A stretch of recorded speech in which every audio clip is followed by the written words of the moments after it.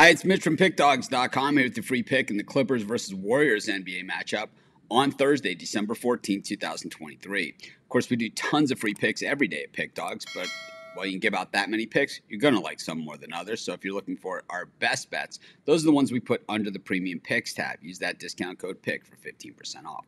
We also have the Dime Club and Sharp Trading Plays. These are meant for people who make big bets. If that's you, go ahead and text the number you see on the screen. Not available on the website. You got to text. But let's get to this one. Clippers taking on the Warriors. And the Clippers, started the season okay. Acquired James Harden, kind of went straight down the tubes, and then, well, they kind of turned it around as well. And the Clippers playing some decent basketball right now, 7-3 straight up in their last 10 games, 5-5 against the number, and at home, 9-3 straight up, and 6-6 against the number. But the Warriors, just not the same Warriors team that we've seen in the past. And I think a lot of, the younger teams and some of these other teams, 10-12, they would say, oh, we're still in it, we're playing well, all those things. But the Warriors have kind of set the bar a little bit higher, right? This is a team, they won the championship 2 years ago.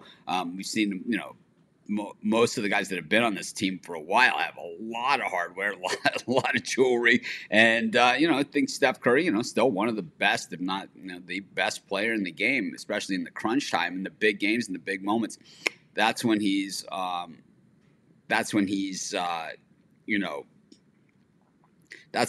his best. But the thing is his supporting cast is where it just isn't the same. I've said this before on the live show, and I've had this discussion with other people. And I think, when the Warriors had that number 2 overall pick a couple of years ago, and they took James Wiseman with the pick, which was a suspect pick at the time, it's really coming back to haunt them, because at the time when they made the pick, yeah, they were on the verge of a championship again, and everything was rolling well. But they had an opportunity to pick another franchise-type player that could have been kind of that next generation leading the transition, into the future. They left them all on the board, and there were several good players in that draft. I mean, LaMelo Ball was the next player off the board after James Wiseman. So even though he might not have fit in what the Warriors needed at that particular moment, well, they certainly could use him right now. Klay Thompson is not the same player that he was, but we know at times, we see Klay shoot, he is the same Klay.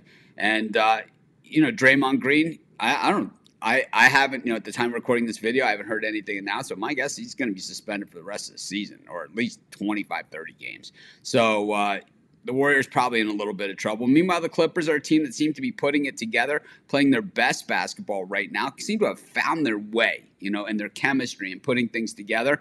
And while, we know that the NBA has a great way of pulling the rug out from under teams and under us, I still like the Clippers in this spot, and that's going to be my free pick. Of course, while you're doing your picks, putting your bets in, be sure to use our free betting tools at sportschatplace.com. They're 100% free, and they'll tell you just how often historically all the bets on the board have hit, and putting you on the most favorable bets, or help putting on the most favorable bets on the board today.